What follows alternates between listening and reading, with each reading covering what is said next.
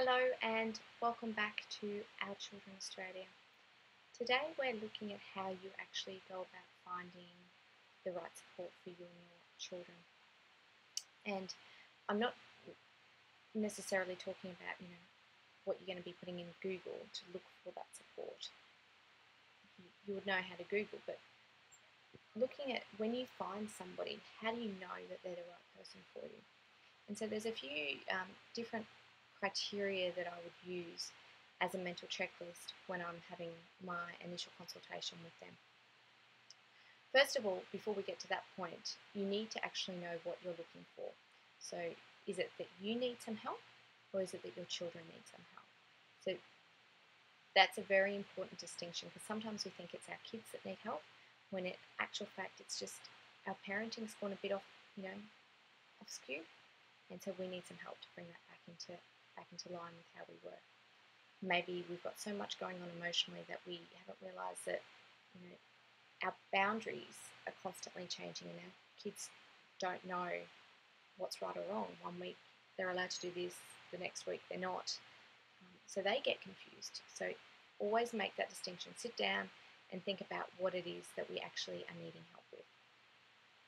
Once you know who you're looking for help for, whether it's you or for them, you need to be able to have your initial consultation with the practitioner that you found. And the points that I would be looking for would be this.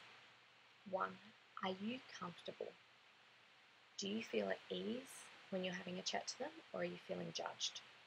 If you're feeling judged, chances are you're not going to want to be open with them and honest about what's going on at home. Excuse me. And so that's good. Should be sending off alarm bells then and there.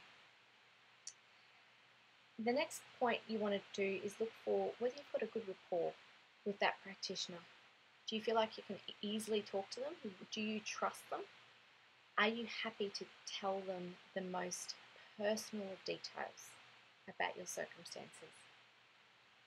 If you're happy to do that, then chances are you found the right practitioner for you. If not, if you feel like you need to just polish it up a little bit to hide what's really going on, I would suggest that you need to keep looking. Finding the right practitioner is going to be a very personal choice. We all have our own nuances, and we all have our own issues that we bring when we're talking to people. We don't necessarily like to talk about matters that are really personal because we think people will judge us.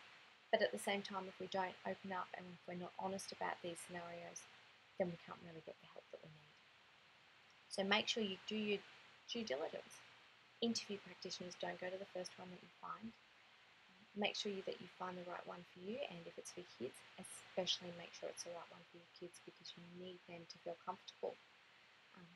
Because if they need someone to talk to, they need to be able to have that honest and open environment, but with the safety and security that surrounds that environment, and they need to be comfortable in that space.